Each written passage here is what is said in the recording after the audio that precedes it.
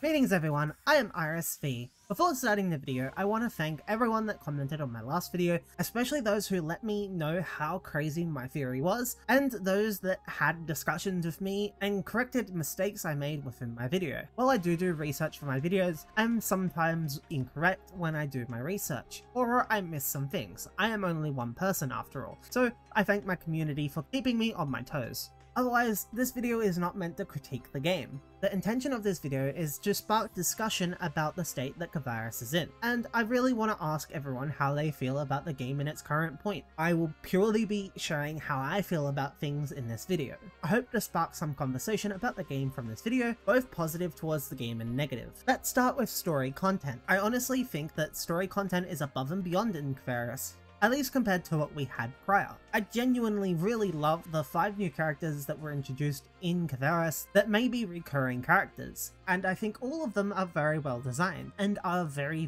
well done. I really want to see more of them. That said, while a lot of world building was done in Kvaris, not a lot of progression on the Medion was done, and I do think that the Medion and the Medion's party need to be addressed some more, and that includes Aina and Manon getting more plot development and just getting more development in general. I personally feel that the 5 new characters are leagues ahead of Aina and Manon.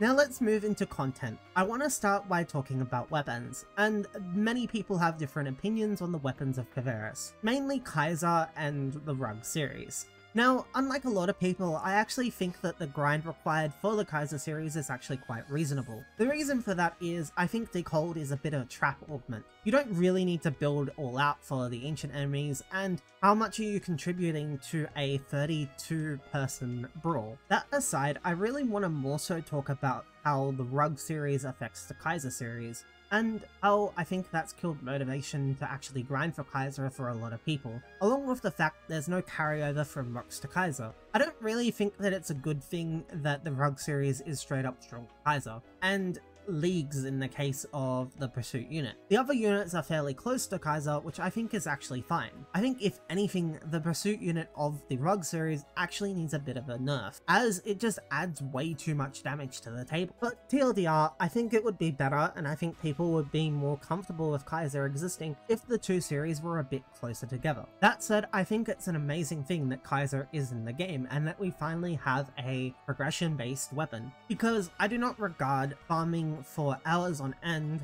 for a random drop as a progression type scenario. Progression usually assumes that you're making progress, and if you're farming for a random drop, you're never making progress. The chance of the item dropping is always the same, there's no bad luck protection. If there was bad luck protection, there would be a progression there, but there isn't. Moving on to grinding and ancient enemies. Now, I actually think that the grinding routes in the game currently are fairly reasonable, though I do think that Blizzardium needs a more available source. Maybe the Darkfall's interception should be dropping them. Otherwise, I don't have much opinion on it. While there are multiple things for you to grind, it's all about choosing your battles, choosing which one you want to grind for at any given time. And I don't think this is necessarily a bad thing, though I know that choice is daunting to a lot of people and can make it a struggle to choose what to do, especially when group content makes farming for some of these materials faster. So I think there probably needs to be a smaller gap between solo play and group play. Group play should always be encouraged in a game like this, and should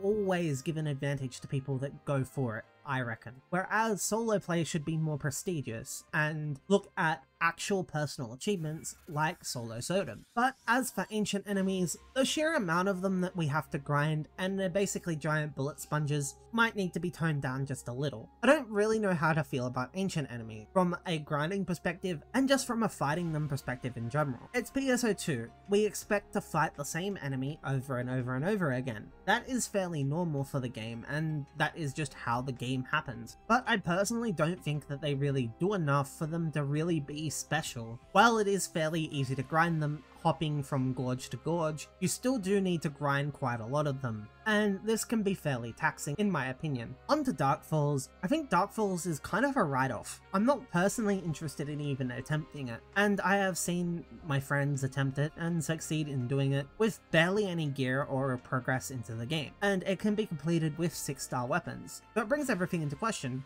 Why are you even fighting this boss? Why are you even grinding this equipment that you know is gonna soon be replaced? I think that the idea that everyone should be able to do a piece of content versus a piece of content being prestigious and actually require equipment to do is being a bit lost in translation here. I think that it's okay if a certain bit of equipment requires those 7-star weapons to complete, and the fact it doesn't, at least without great effort, at least in my opinion, truly invalidates progression by giving you nothing to work for. Sure, you get the shiny weapon, but what are you using it on? What challenge are you trying to overcome with said new weapon? What's the point of investing into an expensive new weapon, or a unit series for that matter, if there's nothing pressing that will challenge those units or weapons? Sure, the Geolab still exists, and I'm really happy it got updated to level 60, but I just want to put this into perspective that nothing new really supports the weapons that have been dropped, and the weapons have been dropped into an ecosystem that doesn't support them. On to leveling loop. I actually personally have no complaints about the leveling loop. As it stands, I can get all my characters up to level 51 and just farm them all out in Lost Central.